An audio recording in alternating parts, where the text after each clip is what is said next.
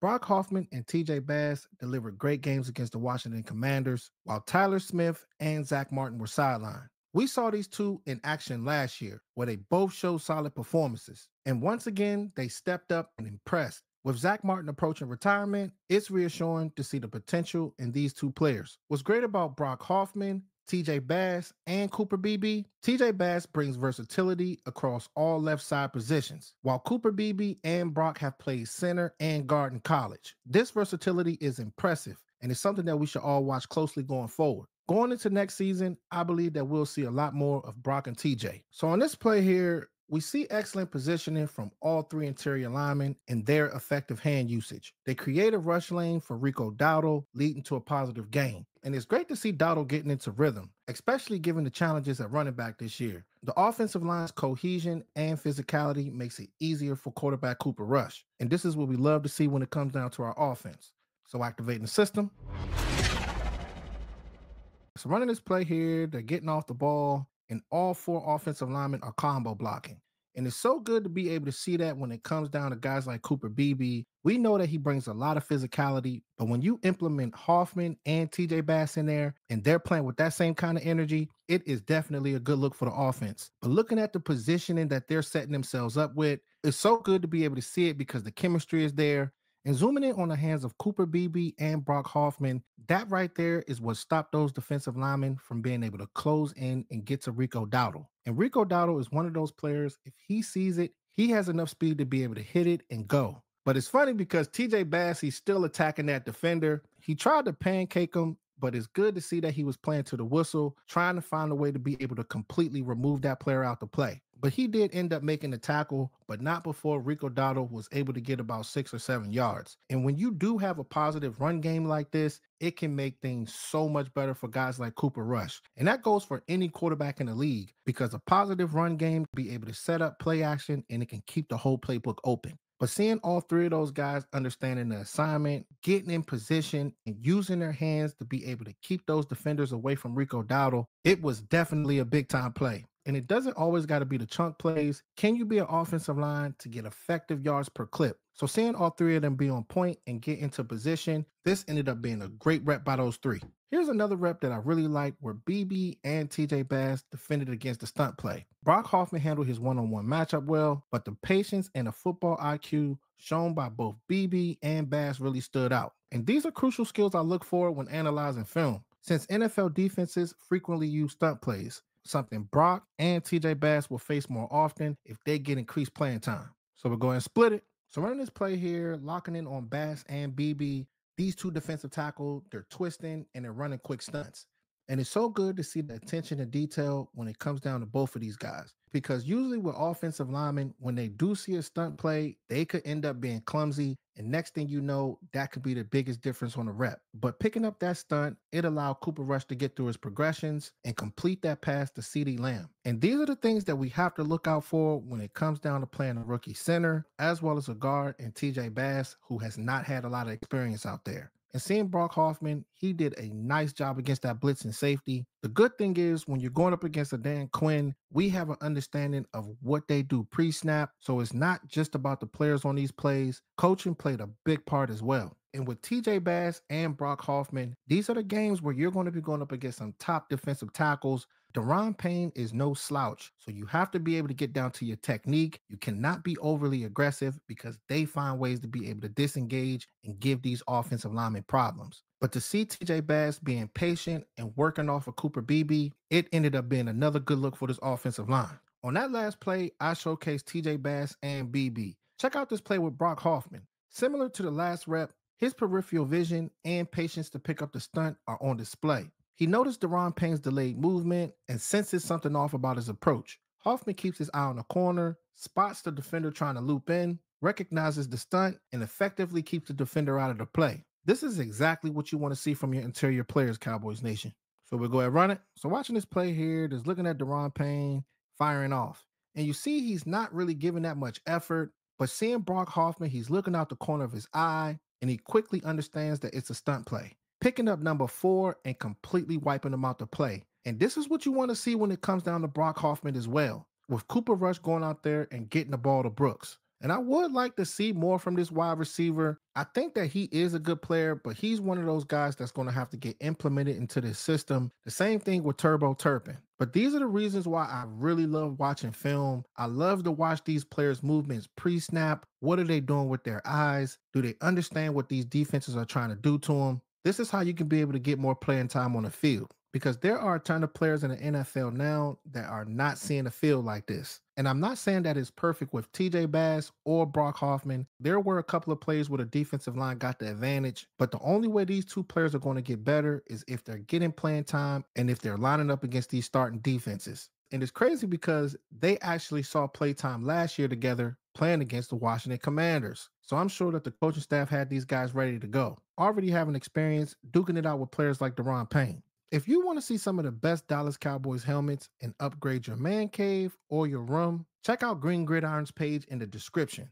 These helmets are torch, available in mini or regular size with the visors, and they are built to last a lifetime. Click the link and use promo code JC Network for a discount on these amazing helmets. Now let's get back to the film session. With Luke Schoonmaker, I was happy to see that he was making an impact in this game while Jake Ferguson was injured. We need these tight ends to step up. It is huge. The play ended up being a touchdown in the seams, but seeing the wall the interior offensive line built to keep Cooper Rush comfortable in the pocket to make a great throw was definitely one of the better highlights in this game. So we'll go ahead and spin it. So running this play here, just watching the entire offensive line. Brock Hoffman, he's going up against Daron Payne. He's doing his job. Then you have TJ Bass and Cooper Beebe. They're double team blocking on top of Austin Richards. I didn't even know he even got in the game, but he did make a big time play right here because he rolled his defender outside the pocket, keeping Cooper Rush comfortable, and it bought time for him to be able to deliver a strike to Luke Schoonmaker.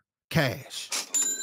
And with Schoonmaker, I am really rooting for this player. There has been some good with him, but there has been some bad that came with it. And we all know with Mike McCarthy's offense, they love to run 12 personnel, 13 personnel, but you need a tight end to be able to step up if they're going to be able to run that offense fluently. But to see the offensive line do their job, Cooper Rush find the hole in the defense, and Luke Schoonmaker finish that play, it was fireworks. And these are the type of plays here that can be able to change games and build confidence. So as far as the offensive line and Schoonmaker, that is definitely a green light. So this rep here had to be one of my favorites. It's a run play by Rico, and watching TJ, Brock, and BB work together to create a beautiful rush lane really showed their chemistry. Seeing them in sync like this will definitely get you fired up about their potential as a unit. So let's run it. So running this play here, I had to zoom it in from the side just so y'all can see exactly what all three of these guys are doing. TJ Bass and Cooper Beebe, they're climbing up. Brock Hoffman is doing his job. But the important thing about this rep is watching Cooper Beebe get into position, creating that wall and making it hard for all three of those defensive linemen to get to Rico Dowdle. But not only Cooper, TJ Bass, and Brock Hoffman putting themselves in position to be effective on this play was fireworks. And it's so exciting to be able to see these guys on the offensive line being so young and not having experience in real live games. It's going to be exciting to see if they can be able to grow with each other because it does take time. Same thing with Tyler Guyton. He's going to be going up against premier defensive ends week in and week out. So iron sharpens iron. Going up against Micah Parsons is going to get him better. These interior linemen lining up against Odigizua, Mozzie Smith, Golston, it can put all three of these players in position to get to where they want to go. So seeing these players go out there and play hard was good to see. Regardless of their record, we know that this team has a lot of work to do, but seeing Brock and TJ hold it down without Zack and Tyler Smith was awesome. You have to continue to stack it all together and have that grit and determination and prove that you have what it takes to get it done.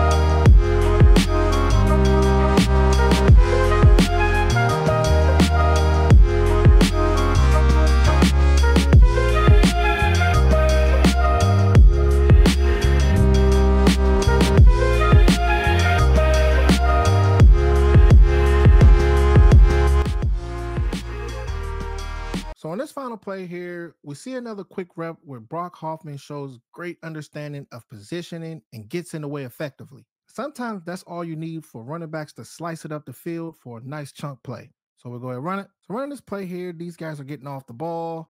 And you see Brock Hoffman, he's trying to cut him off. You see his left arm, he kind of wrapped around him. Usually they do call holding calls on that, but seeing him just ride right behind that defender, walling him off and keeping him distracted. And that bought time for Rico Dotto to cut it up the field. And the better offensive lineman in the league, sometimes all you need to do is get in the way of these defenders. But seeing Brock Hoffman and TJ Bass step up this game, maybe they don't have to go reach for a guy in the first round. Because if you can be a player that can be able to be effective in the pass game, the run game, you can get down to the second level, as well as being a quick thinker. These are the traits that you want to see with your centers, your left guard, and your right guard. So with Brock and TJ, they definitely earned it this past game. So with the Dallas Cowboys this season, it has absolutely been tough. We know that they have a lot of athletes on the field, but it's not going to just come down to the athletes. You got to have the proper coaching and put these guys in position. Brock Hoffman did a very good job. And when you're seeing the numbers from TJ Bass, per PFF, you graded out as a 75.8 offensive grade, which was eighth, 69.8 run blocking grade, 82.7 pass blocking grade, and zero pressures allowed, which was tied first. That means a lot when you're going up against Deron Payne and Dan Quinn implementing those stunts with his defense. So there is a lot of work to do when it comes down to this offensive line. Experience will be key, but this team as a whole is going to have to get back to what they do best. It has been a tough season, but it's Dallas Cowboys for life all day, every day. So this team did a good job as a whole finishing those Commanders. So comment below and let me know what you guys think about Brock and TJ's performance. And do y'all think that they could be able to build from this going forward? So make sure y'all like, share, and subscribe and hit that notification bell, because the way the YouTube algorithm works, if you don't hit it, you'll miss on fire live streams and the best Cowboys film sessions on YouTube. All right, Cowboys Nation. Talk to y'all soon. Gone.